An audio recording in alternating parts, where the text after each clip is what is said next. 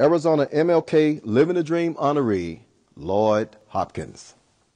Someone who has had an influence on my life is Sean Jay-Z Carter. Just how he has used his music to create influence and impact the world.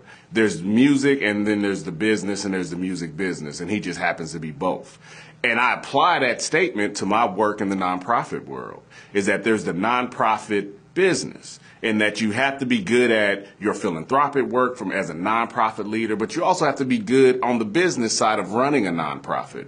You have to know how to generate revenue. You have to know how to engage donors. You got to know how to really expand and grow the work that you're doing. And so I pride myself on trying to not only lead with love and compassion and put the community first, but also take a real business approach to the work that I do with $1 Million Teacher Project. If Dr. King was here today, I would say thank you. I know that sometimes there were folks in the black community that were critical of him. He was dealing with systemic oppression and systemic injustice, and that's a lot for one man to hold on his shoulders.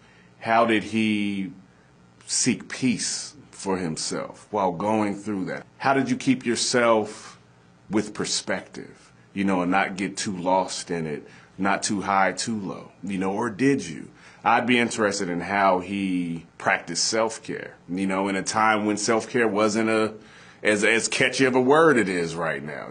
How did you keep yourself together dealing with the world on your shoulders would be one of the questions I would have for Dr. King.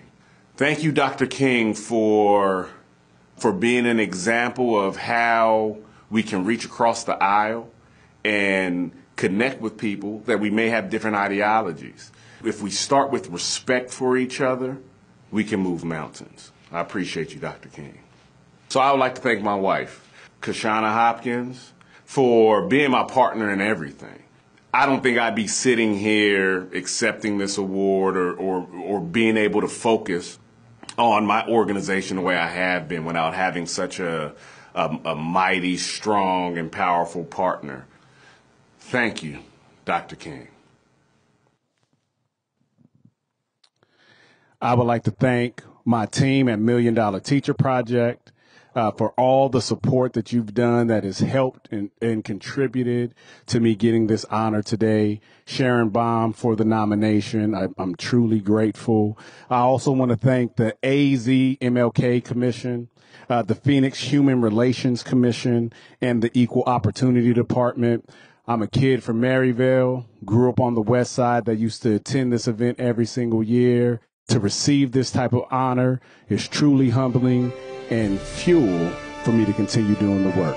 Thank you.